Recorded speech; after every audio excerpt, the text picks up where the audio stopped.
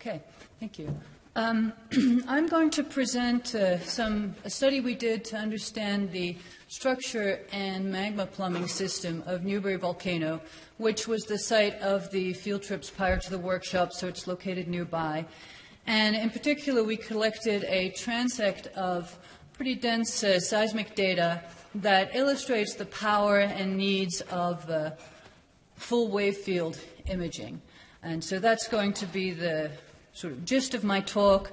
And the graduate students who did most of the work are Matt Beachley and Ben Heath. Ben Heath has a poster here. It's poster number 9. So this is an outline. You don't need to read the whole thing because it'll come up as I go through it.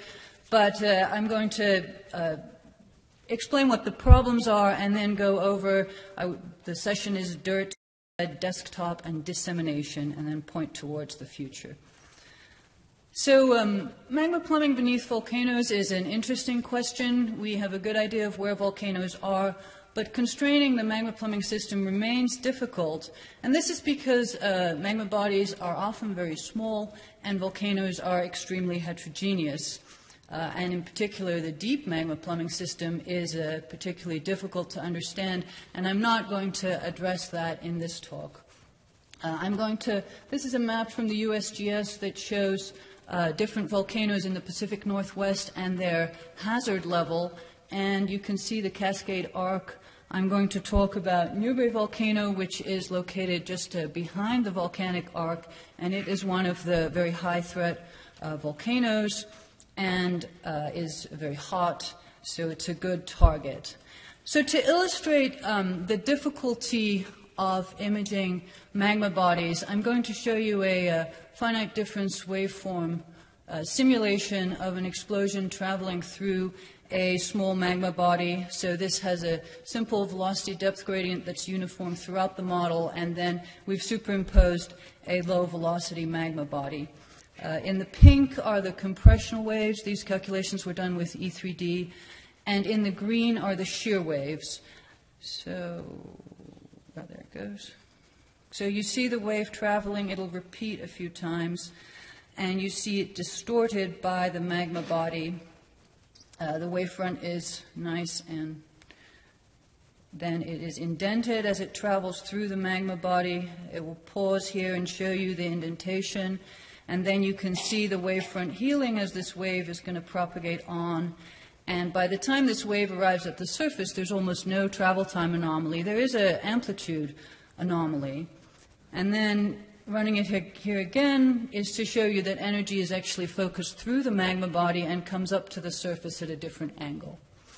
And so this illustrates that because the magma body is relatively small, the travel time tomography is limited in addressing this problem because the wave field heals.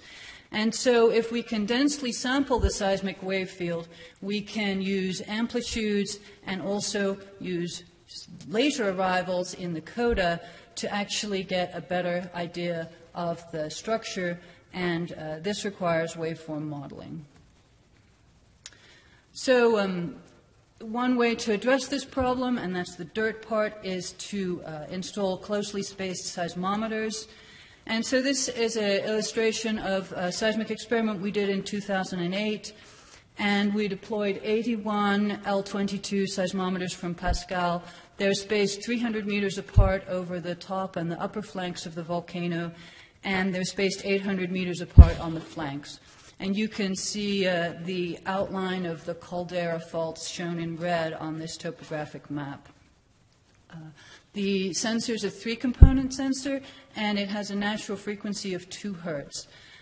The shot is 9013, and that was it was actually a piggyback experiment on the high lava plains experiment.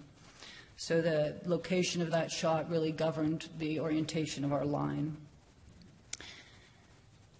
In terms of data collection in the field, one thing we did to try and facilitate installing so many instruments was to use this battery pack that's shown here that Pascal suggested, which has 8 of these D-cell batteries wired together to provide 12 volts and 180 amp hours. And these ran the sites for almost 4 weeks. And they made it easy to deploy a large number of stations. In the lower picture on the left, they're actually in that white cardboard box in the black bag. And so that, once you want to deploy a lot of instruments, this becomes an issue. Of course, they're not rechargeable. We also did the work by including volunteer teams, and this involved the public and was also a great research experience for a variety of students. Some of the students were very young. And we piggybacked on the western shot of the high lava plains experiment. So our experiment is shown in pink in this map. You see some of the geology. There are a number of fault zones that seem to intersect at Newberry. And we were also able to use these wonderful legacy data sets that the USGS collected in the 1980s and that were actually archived in the IRIS DMC. So archiving this legacy data set is really valuable. The red triangles and red stars are an experiment they did with 110 instruments and about 16 shots.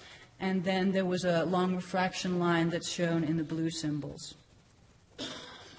This is the seismic data set from the 2008 seismic experiment, and it's the vertical component record section. The shot is off to the west, so range is increasing towards me, at least on this figure.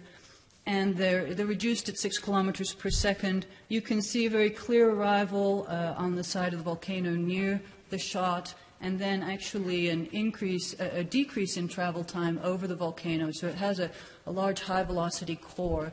But there is also a loss of amplitude, especially as you get to the far side of the caldera, and then the energy picks up again on the far side of the volcano.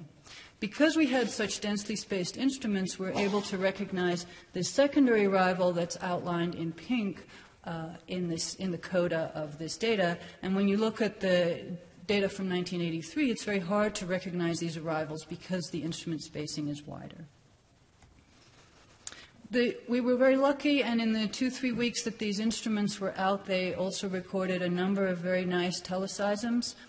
And the distribution of the teleseisms is shown in the lower left. The upper right shows the vertical channel data for one of these, the nicer examples.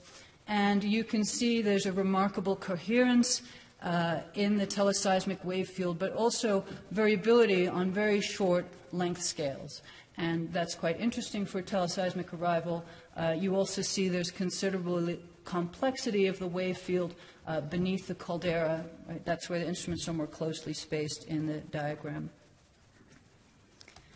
So to just show you some of the observations we made, this is a plot of teleseismic relative delay times measured by cross-correlation, and we did this at a couple of different frequencies, 0.7, 0.5, and 0.3 hertz.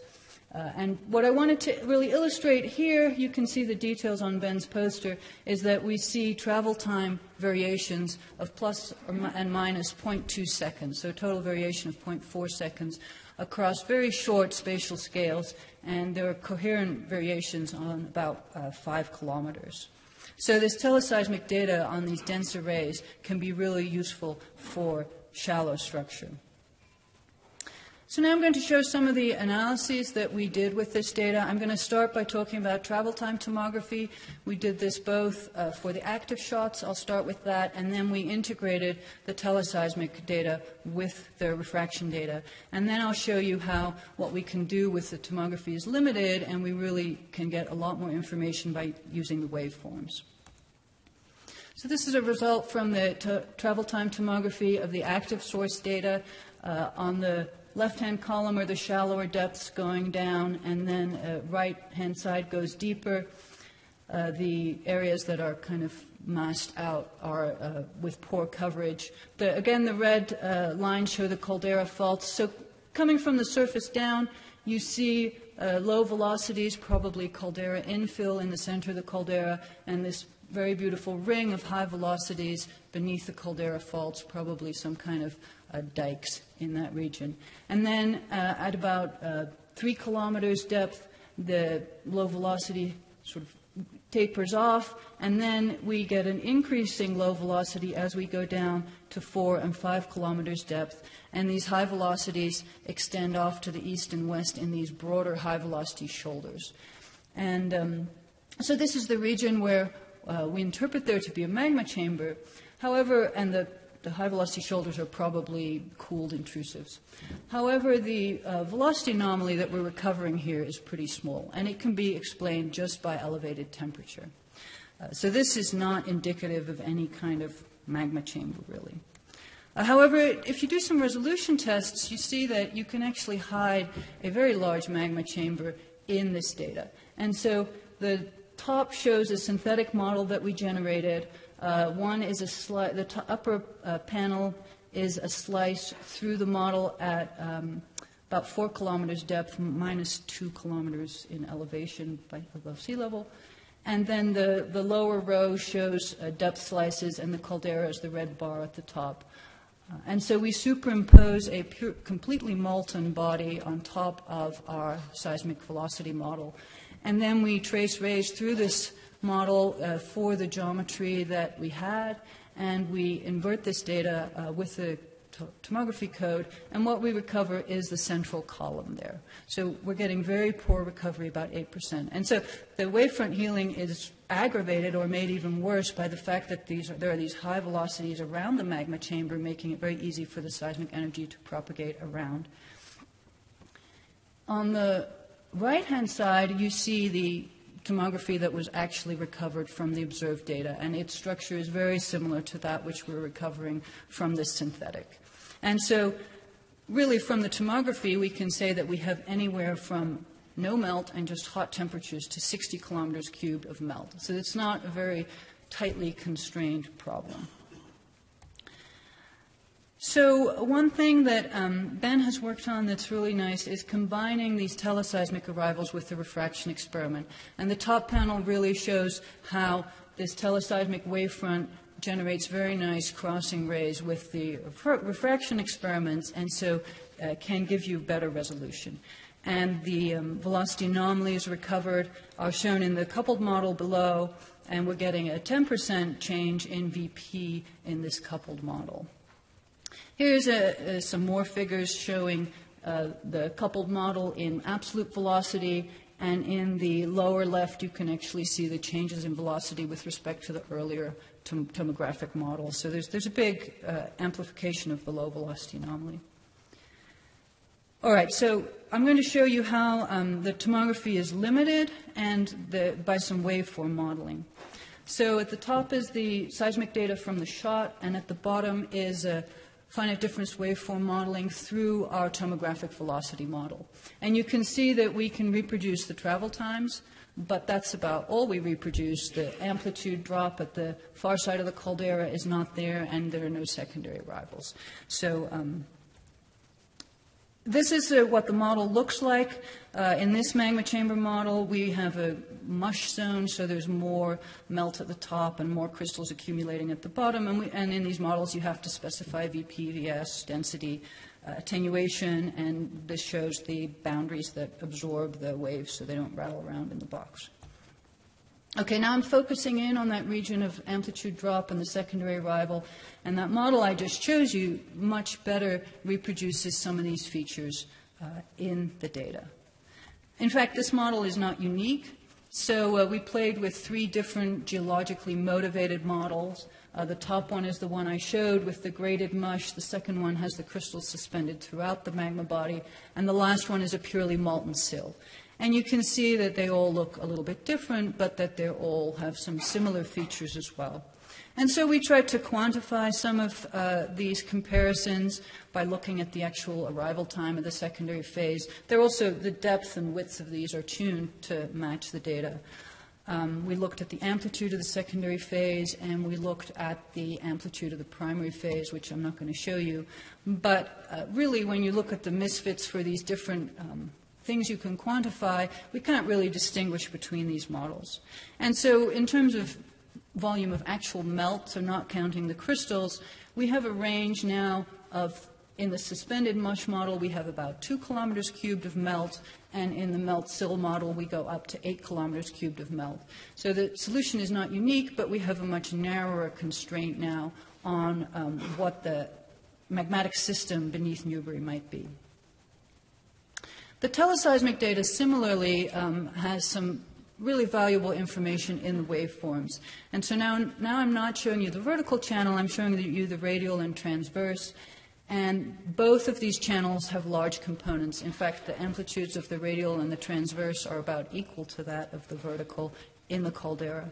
The large amplitudes indicate that there is really complex subsurface, and to get such big energy on the transverse, we need scattering, dipping reflectors, and isotropy, or some considerable complexity, which really is not surprising given our velocity model.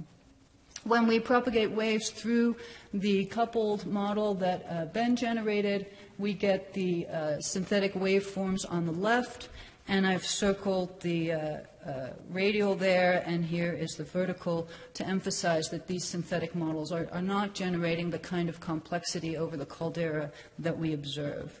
And again, we can insert some kind of magma body and show that particularly when you put pretty low Vs in, we can get this kind of reverberation of energy on the radial channel. And so this, there's a lot of information in the waveforms, but it's also non-unique, and you really need to go to full waveform inversion to get the full information out of the waveforms here. And so in summary of the analysis, coupling teleseisms with shots really improves tomography. The waveforms recorded on a densely spaced array can really give you some very valuable information in the coda. Finite difference waveform modeling is really useful for looking at the structure, and we've better constrained what might be beneath the volcano. Okay, I was also asked to talk about dissemination. We've done the usual theses and scientific publications, but I was asked to do this, I think, because I made a 10-minute video for the public. So Newberry is in Oregon, it's nearby, and a lot of people visit it. So we had done a simple MATLAB movie, and then I worked with some digital arts students who made this beautiful animation of the magma chamber tucked up inside these high velocities, which are the gray rocks. It included some video and some other little demos. And this YouTube video is being used in the classrooms that I know of are listed there. It's had some number of views on YouTube and some discussions, and I think it's just starting to show at the Lava Lands Visitor Center right nearby here, so visitors who come will see it. And I'll try and play it at Ben Heath's poster this afternoon. If you look for it on YouTube, look at the one with me in the pink blouse, not the white one, because I was very stiff in the first time they interviewed me. And so they redid it. Plus, you're not supposed to wear white when you're being interviewed. So there you go. Okay, so this is my last slide. And so I really want to finish by pointing towards the future. In terms of volcanoes, I think recording the full wave field is really going to be incredibly powerful. And volcanoes have a very small scale, very heterogeneous structure, this real juxtaposition of low and high velocities and three-dimensionality makes it a difficult problem, and the magma bodies are also small. And so this requires dense sampling of the wave field in 3 dimensions. You can see the limitations of our 2D line. It will require on the order of 10 to the 3 seismometers deployed for several months if you want to collect some teleseisms. And for full waveform inversion, you need to sample half the seismic wavelength. So depending on the scale of the structure you want, that's the spacing you need. So a 3D experiment that's 10 by 10 kilometers at 250 meter spacing would require 1,600 stations.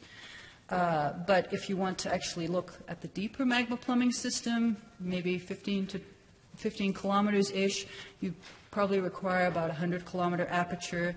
You might be able to do this by going 2.5D, so doing a long rectangular box would give you enough azimuthal coverage without really using an excessive amount of stations, so you could do something that was 100 by 15, but that's already 2,400 stations.